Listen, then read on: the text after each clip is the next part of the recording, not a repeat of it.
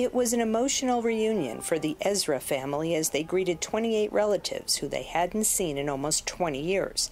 5 brothers who had remained behind in Ethiopia arrived in Israel with their families on a special flight organized by the quasi-governmental Jewish agency. I want to thank everyone who helped make this dream come true and gave us hope. They were welcomed by Israeli Minister of Absorption Pnina Tamano-Shata, herself an Ethiopian immigrant who came to Israel as a child. It is the time that the sky is open and that this pain that I see every day, mothers and fathers that crying here in Israel and children that crying there in Ethiopia, will be stopped.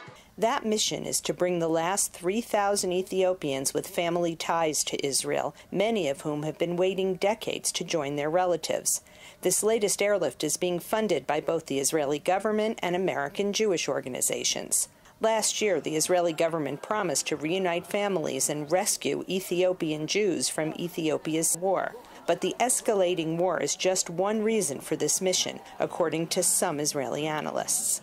I think it has to do, as so many things do, with internal Israeli politics and those in the coming election. I think that's much more relevant than anything that's happened in Ethiopia recently. Ethiopia's war is centered in the northern Tigray region. Most of the Ethiopian Jews are from Gondar in the nearby region of Amhara. Officials say they are not directly threatened by the war, but it does have an indirect effect. We see the cost of living increasing because of the war and the financial problem that the Olim are facing in Gondar and in Ethiopia, and we are more and more challenged with that cases. But some Ethiopian Israeli activists say that Israel has an obligation to rescue thousands of Jews remaining in the Tigray war zone, even if they are not on the list of those recognized for family reunification. Look at Ukraine. The state of Israel has rescued not only Jews from the war there, but refugees too. I support that as a moral person. But why aren't they bringing the Jews from Tigray to Israel?